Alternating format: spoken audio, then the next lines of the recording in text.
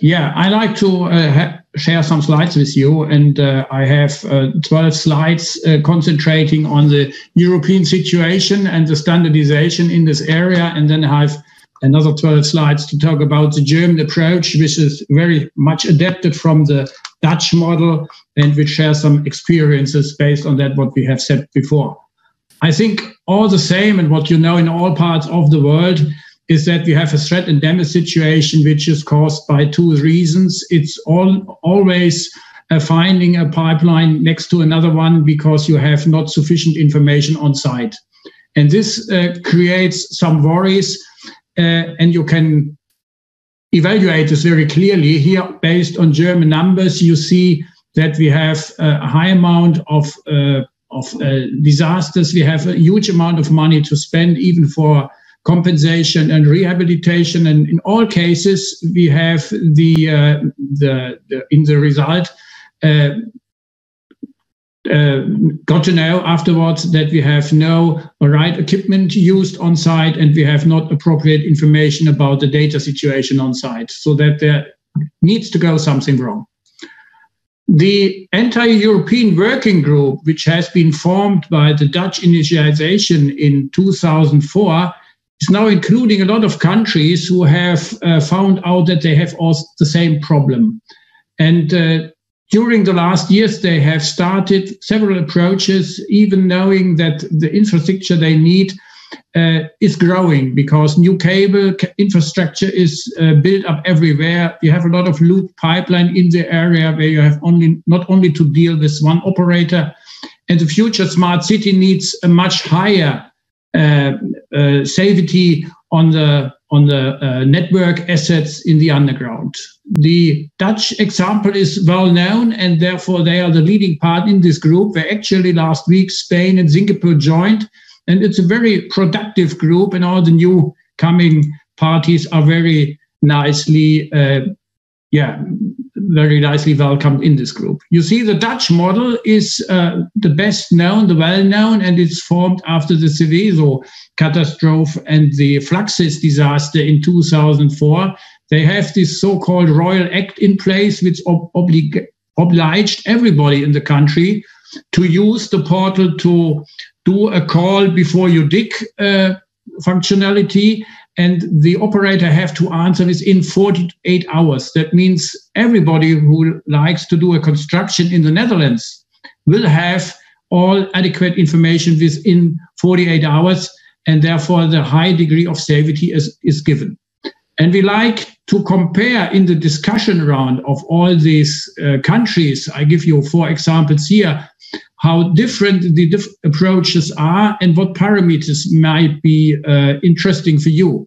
You see, there is in nearly all cases a legislation demand given, not in France, not in Germany, not in Spain, but in the majority of the cases there is a legal demand, and all the others are looking for such a legal obligation.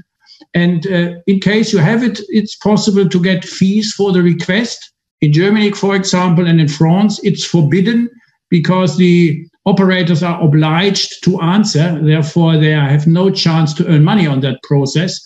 And you see, based on the legal obligations, the response time is might be very, very small. In the Netherlands, that mentioned 48 hours, and in other times it's 4 days. That's 4 to 5 days. That's fine. In Germany, for example, we have no obligation, and that means that it needs some fortnight to get the final answer. A question which comes up everywhere in the discussion, how to deal with the survey data, how to deal with the Z coordinate in the vertical overlapping of the bottom. This is always a problem. It cannot be solved by the problems because the operators do not all know about this parameter. On the other one hand side, we have a process. That process is everywhere the same because all the parties and all the discussion members are agreed you need to have a standard request with some minimum information the construction party may give, and the operator needs to get an appropriate answer.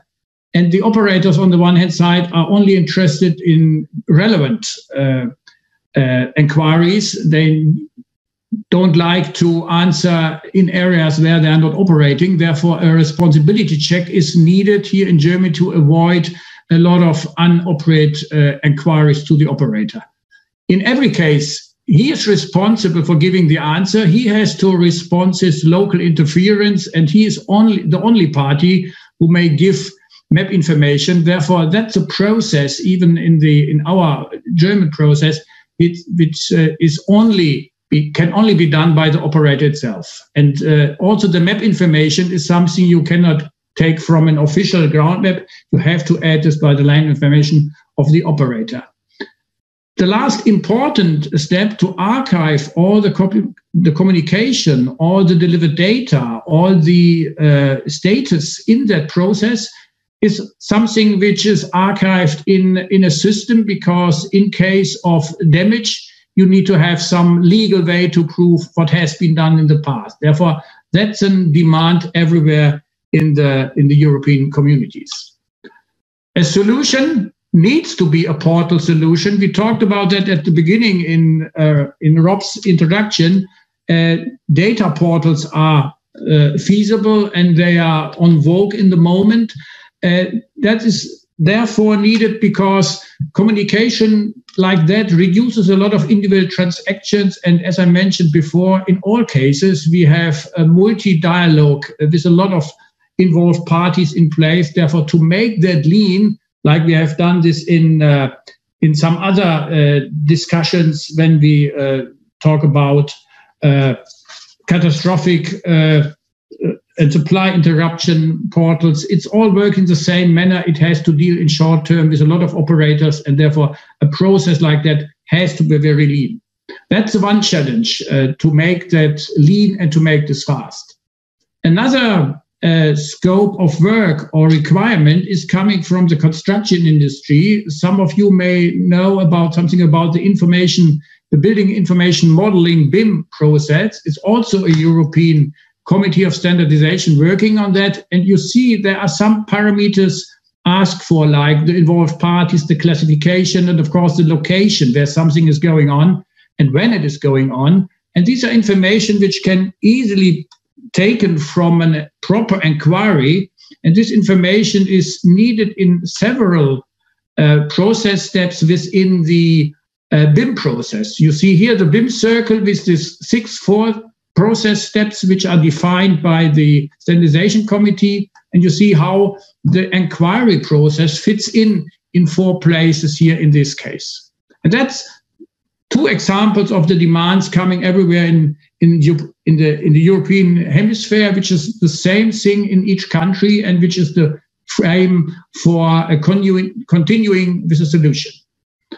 I would like to share some slides now with the German approach. That German approach is some kind different for a very simple reason, because as you may know, or otherwise I tell you, we have lots more of operators than one non-governmental organization in the country. We have that 40 pipeliners, we have that 800 multi-utility, because each town has its own utility, and we have that 11,400 public boards and a growing number of cable industry. And we found out, and you see on the left-hand side, the pipeline operators, the international pipeline operators acting in Germany, they are all involved in our portal solution because they know from their home countries that something like that is feasible and makes sense to have it in Germany.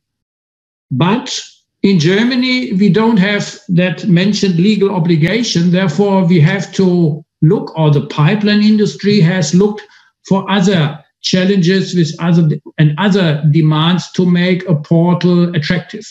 We have as you know, a safety discussion for the digging request. We have a safety discussion as well for safety of supply because of the German energy turnaround.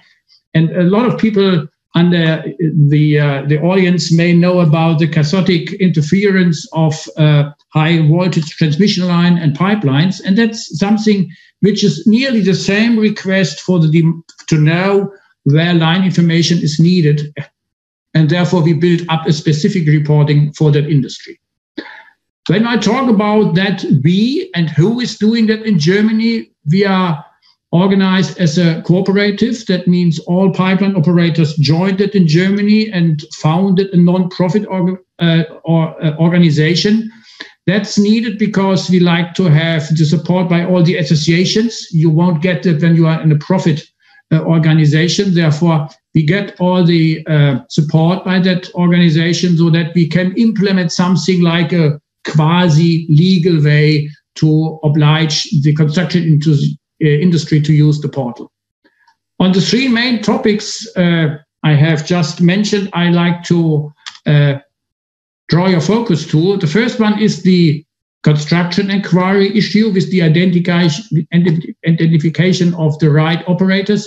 You see here in the middle, there is in the right picture a small construction site, and the operators are invisible in the portal environment. And in case the inquiry is sent, he gets to know that there is a buffer circuit around that construction site because of criticality the operators have defined, and then they are more or less involved. That one is involved definitely, but we only recognize this because he is telling us with his corridor where he is interested to get this inquiry. That means we have a very small amount of data used by the operators. We only know about his interest area, then he gets the inquiry, and then he can answer in his process. And that operator, for example, left to the construction site, he won't get the inquiry, therefore he won't care about that, what's going on, and others may evaluate if this is interesting for them or not. That's a simple process which is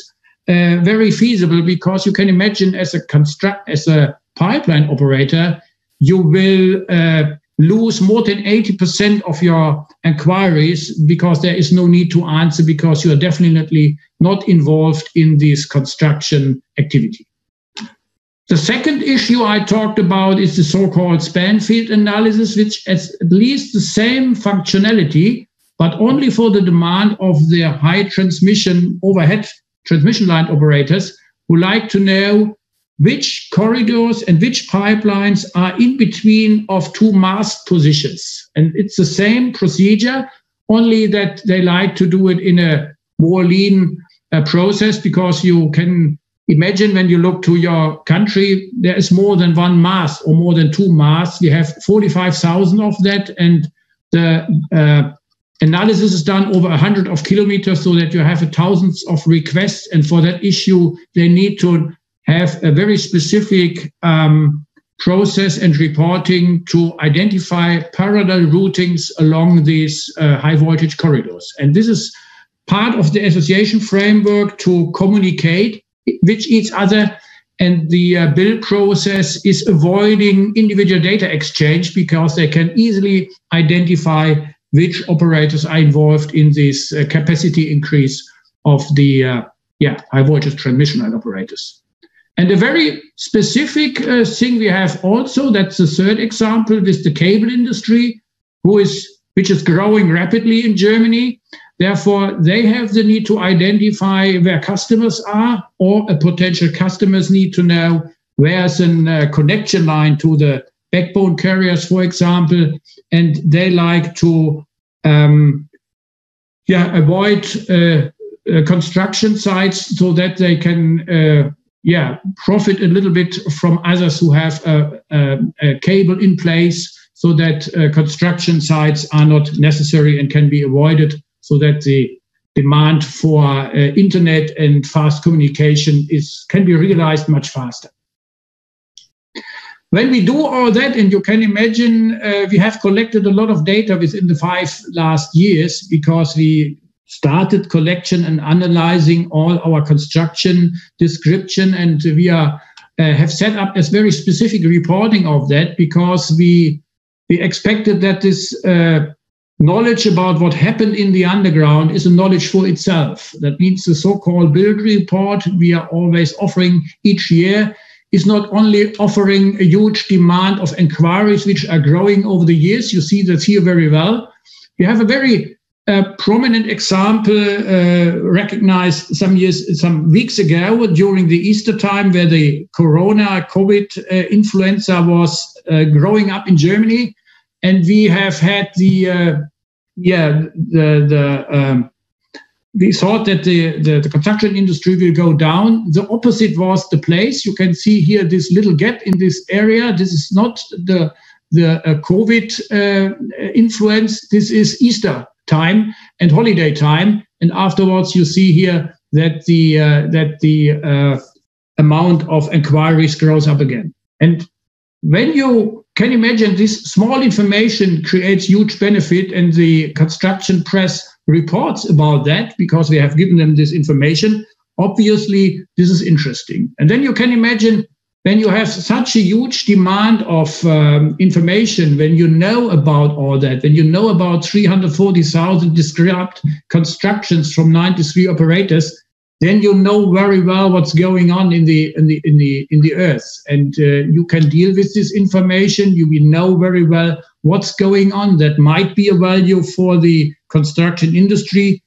And we share this information because we think this attracts the portal, that creates curiosity to the data, and this makes a lot of people motivating to take part in the portal, either as a questionnaire and on the other one as an operator, to get this information. Actually, in Germany, we have a coverage with operators' interest areas of nearly 80% of all the communities.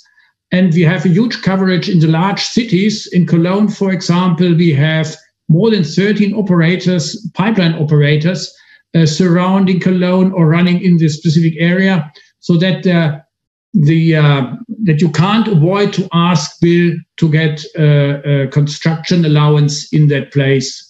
When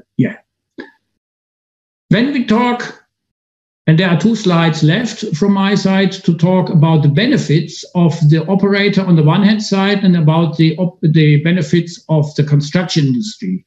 I like to start with the benefit of the operator. And here we have a well-known operator in Germany. It's the old WinGas or Gasgate transmission line operators, passing the gas from Nord Stream to BASF in the southwest part of Germany or in other countries. And you see here there's the situation described about their inquiries they have got in 2015 before the bill start. And you see the inquiries they get colored in green, they have received till 2019. And the picture is showing very clearly, and that's one of the questions I have answered in the panel discussions. It reduces the inquiries by more than 80%, because in all these cases, Gasgate is not responsible to answer on that. And therefore, it increases very much and accelerates the answering process, and it reduces man work time to answer this in short term. And this is a very attractive argument to share the bill portal and to use it, because the construction parties know by using the bill portal, the answer will come easily and fast. And therefore, I'm on the operational side with the construction industry.